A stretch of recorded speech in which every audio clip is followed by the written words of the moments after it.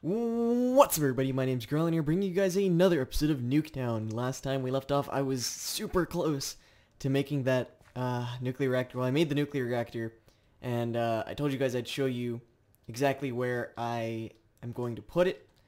I'm not going to show you guys where I'm going to put it, actually, because I learned that Viri is watching my videos, and he saw that I took his overclockers. He wasn't too happy about that. Oh well.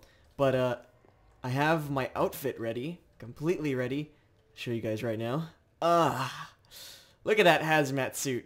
This is my suit that I'm going to be using to work with my nuclear reactor, because if it blows up, I won't get poisoning, and it will protect me from any bit of damage that I might take. And I'm happy about that. Any little damage that will happen to me will be taken by the suit. So we have that much done. So far, I have all the materials needed. I can't show you guys exactly what they are. This is exactly what I'm showing you exactly what they are right now. A lot of these things take a little while to get, which I already had a lot of the material for. Lucky me, I didn't have to steal anything from Viri for this one. So all I need to do right now is get my nuclear reactor and maybe one chamber. I only need one chamber for it. So I need to find a spot for it, and I will be back as soon as I find a spot for it for you guys to see. See you guys in a bit. Ooh, we're back, and let's just say we have a little bit of it done. I figured out most of the things, and I've put it together. You put the reactor back there so that it has a extra slot that you can do stuff with, and this is the layout for it. I don't really care if Viri sees this video, because that would make us on even terms, being that I already have all the materials needed and he has all the materials needed for his. So I'm going to explain this a little bit. Something you need, because this is going to be an advanced kind of reactor, it's not made for power output. At least I'm not using it for power output. The way I have all these reactor heat exchangers and overclock heat vents, the way I have them is that, you know, it doesn't blow up. It is the safest way to do it without, you know, pushing your luck. But I'm using this as a breeder instead of a actual, you know, other thing. So from what I understand is that uranium goes, if you want to use power, you put uranium here. I can't show you guys what I'm going to be putting inside of this, instead of these two spots here. I'll tell you that here and here and here and here are all going to be, I forgot you guys can't see my mouse, but whatever, the spots that are lighting up, here, here, here, and here, are all going to be uranium cells. Those are going to be putting out power, which I won't be using. It's going to be, the power is not going to be going anywhere. I'm not too interested in the power. I'm using this as a breeder, and only a breeder. This is in a safe spot, just so you guys know. It's not going to blow up any part of my house, which is great. It's as far away as I can get, apparently. Yeah, I forgot that the minimap was there, but whatever. But yeah, this is what I have. I will give you guys a little bit of an update in a bit, see if I can get the refined uranium cell. Or, actually, you know what? I want you guys. I want to show. This is actually not far away from my house. This is inside my house. This is my first quarry, actually. It's actually right here. I'm putting myself in the biggest risk I can, because I want this to be really fair. If I blow up, I blow up.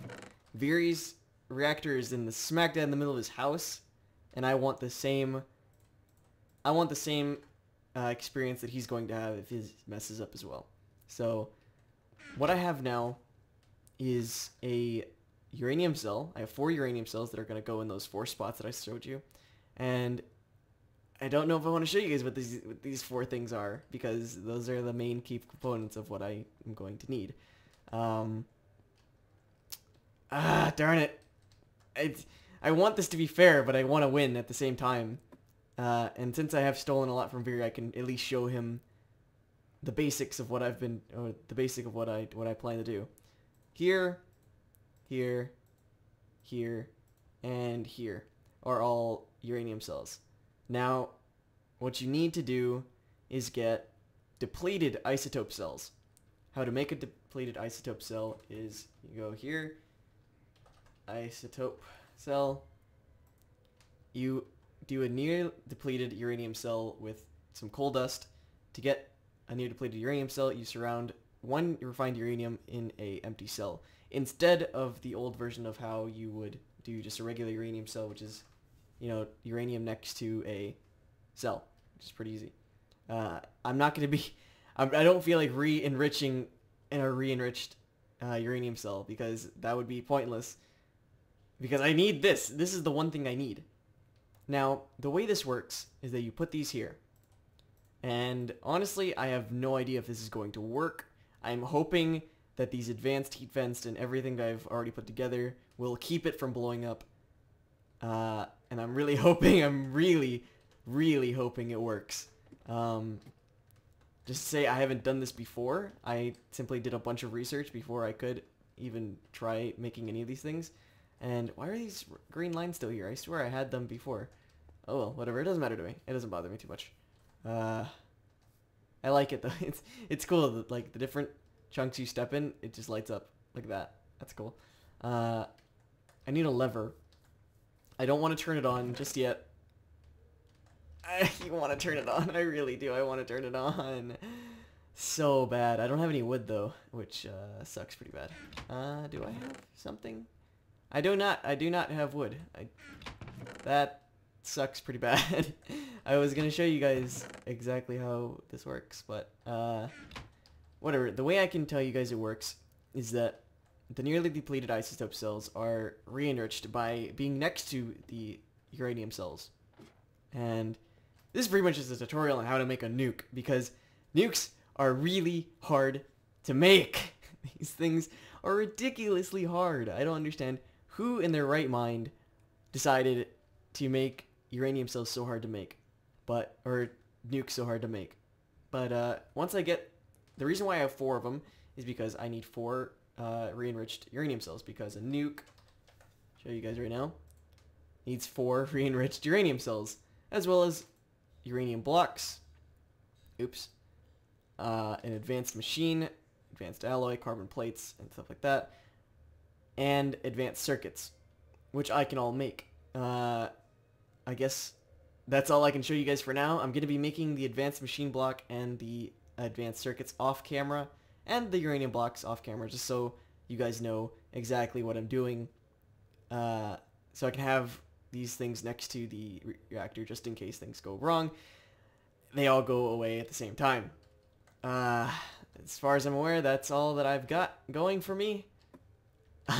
Wish me luck in trying to beat Viri. I've been trying really hard. I did my research as much as I could, and just hope it paid off. So thank you guys for watching, and have a great day. Peace out, everybody. Bye.